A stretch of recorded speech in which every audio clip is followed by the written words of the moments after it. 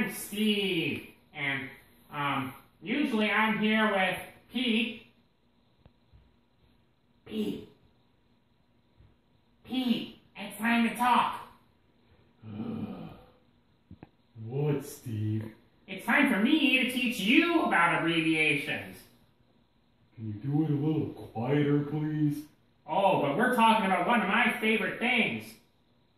What's that, Steve? People! I love people.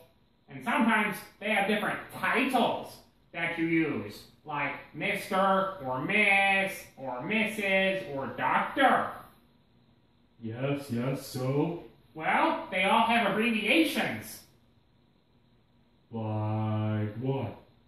Like Mr., you don't actually spell M-I-S-T-E-R, you would just say M-R. Mer? Well, that's kind of annoying, Pete. Oh, yeah? You think so?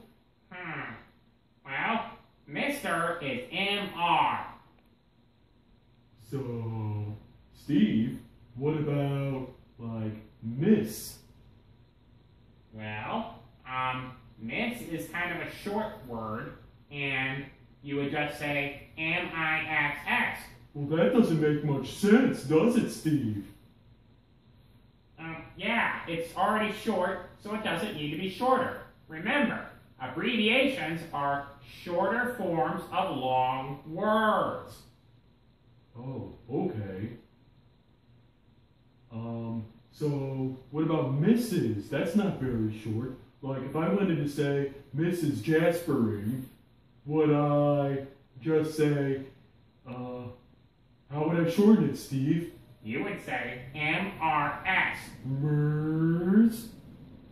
No, Mrs. M-R-S. Oh, well, that makes sense. Well, what about someone who's gone to school for a really long time, or is, a doctor?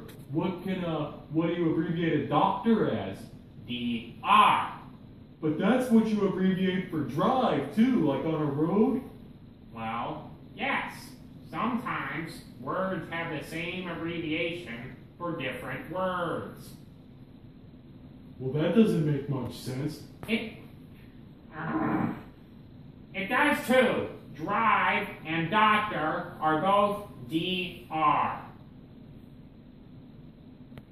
Well, that's just silly, Steve. I'm getting grumpy now, Pete. Well, fine. That's just fine. I'm glad you taught me over here today. Fine. I'll see you later, Pete. Bye, Steve.